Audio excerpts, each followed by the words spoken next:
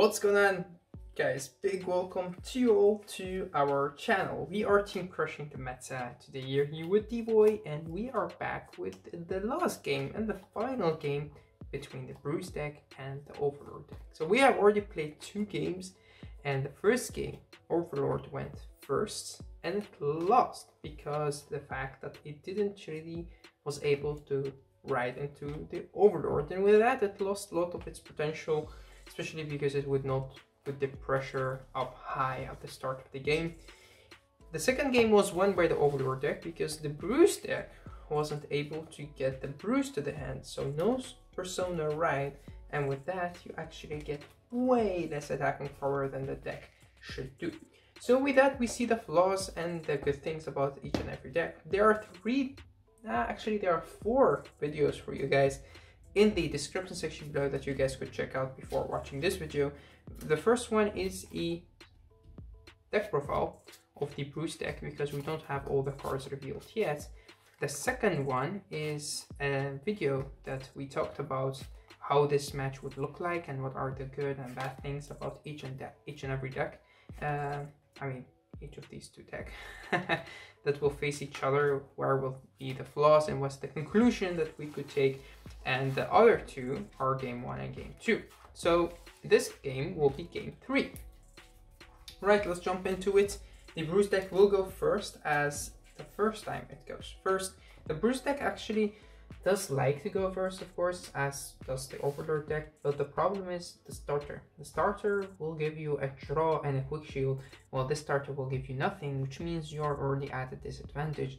But that's just each starter thing, and we will not change that. It is what it is, so we have to see.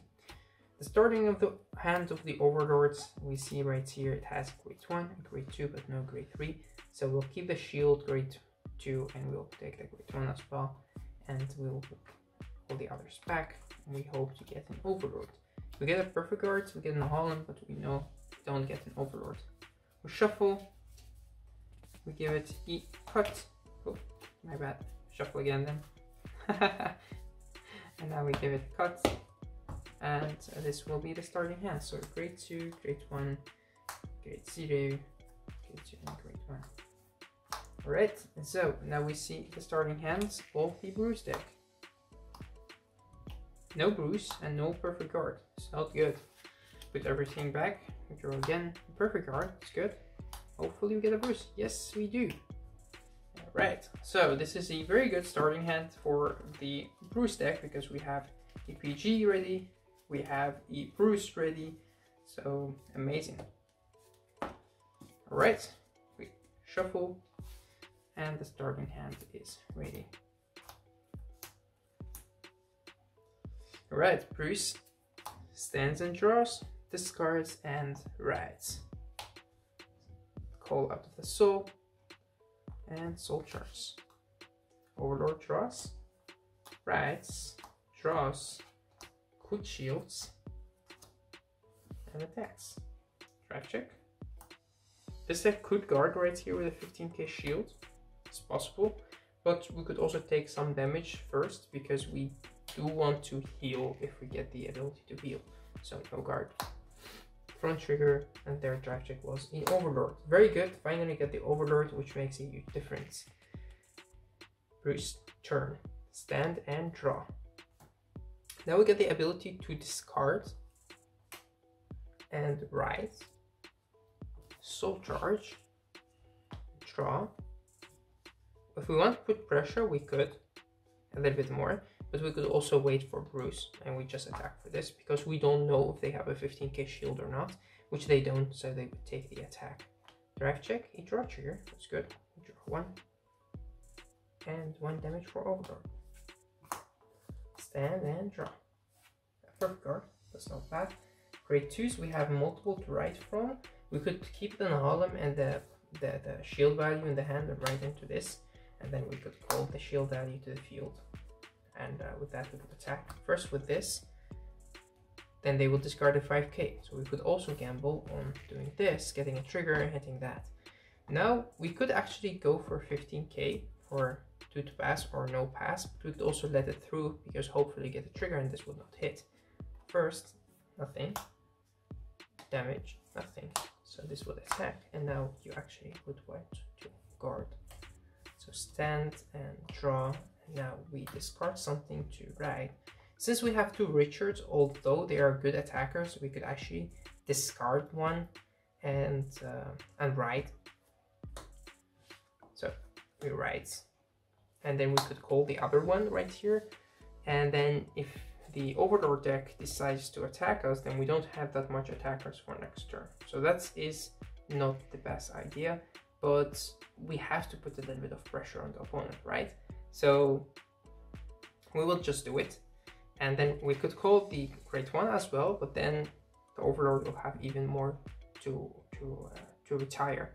So you could also do it differently. You could also discard this to ride into Bruce, and then you'll have less shield on hand, but you do have good attackers on hand. For me, I actually would just like to do it like this. Keep all the others on hand and just attack the Vanguard. Right here, they could let this attack go through. So first front, this will get power, and the second is another grade 2, that's good.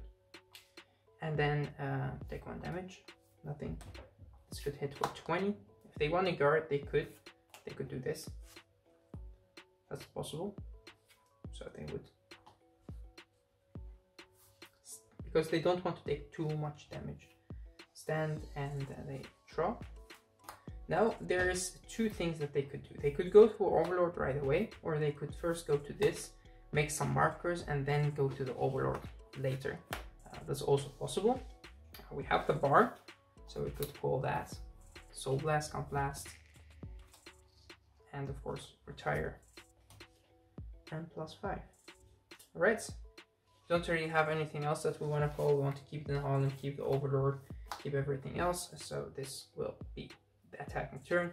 If this attack is only a 5k for the opponent to guard, you could also gamble on attacking with this first. Pretty much up to you. I think for me, I would attack with this first.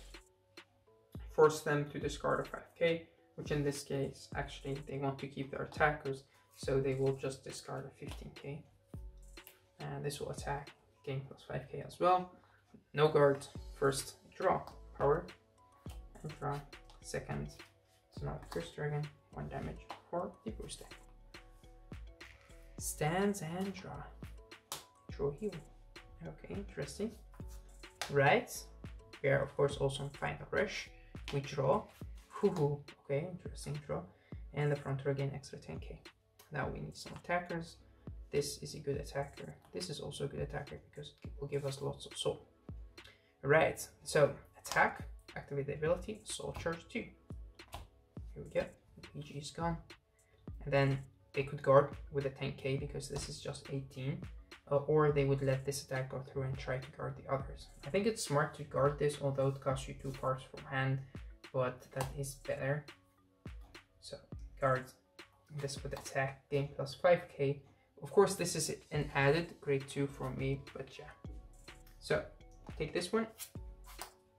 Bruce attacks. Soul Blast 1, 2, 3, 4, and 5. And with this, these 2 will restand.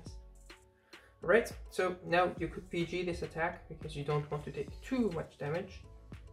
Then the drive check first, second heal trigger, which will actually go off. Heal 1, gain power. Attack, let this attack go through.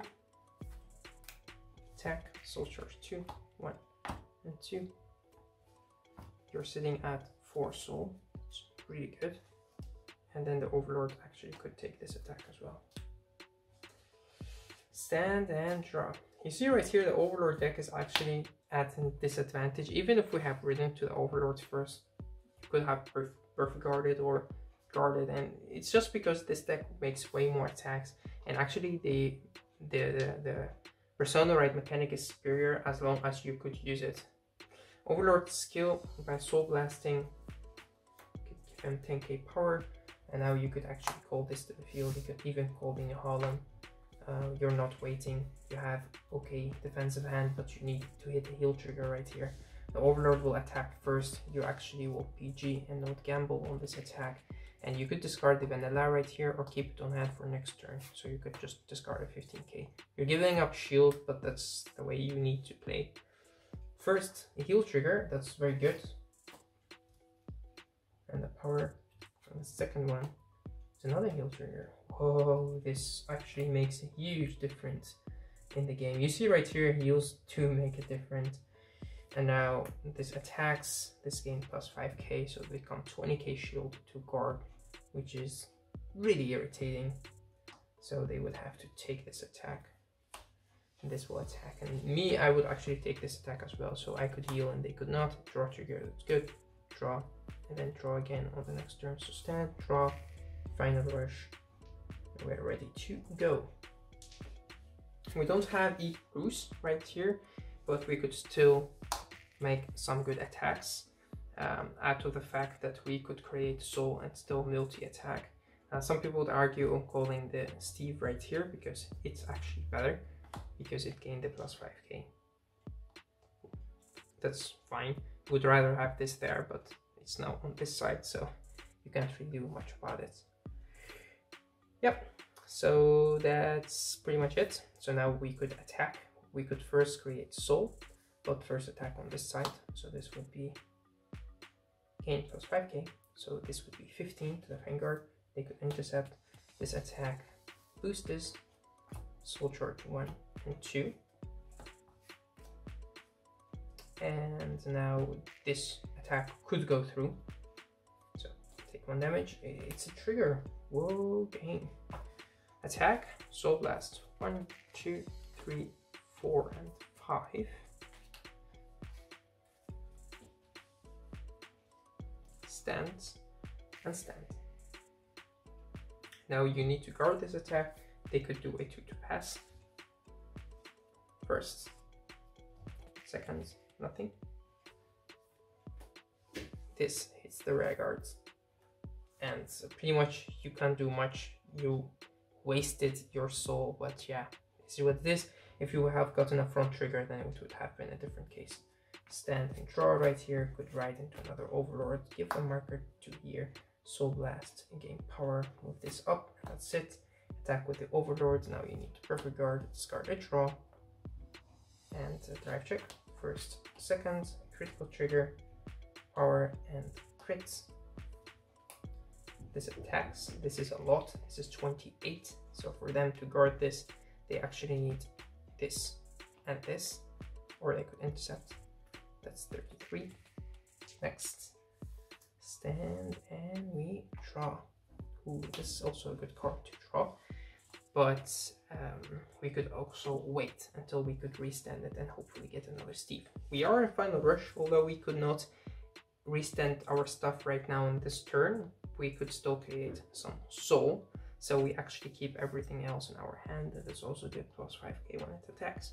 So we could just attack with this first. For the opponent, it needs to do at least a 2 to pass, so they would do your trap check 1, a crit. Let's actually give everything to this second. A boost, very good for next turn. This stacks. Skill, soul charge 1 and 2. This would be 16, 21, 31. So they need to make the 33 right here.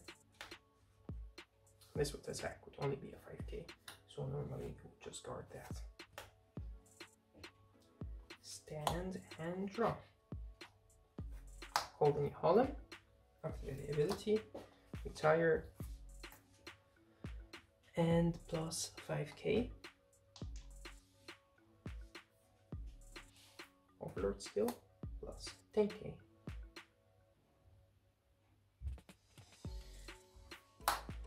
You could actually call this right here to check out, but then you lose cards from hand.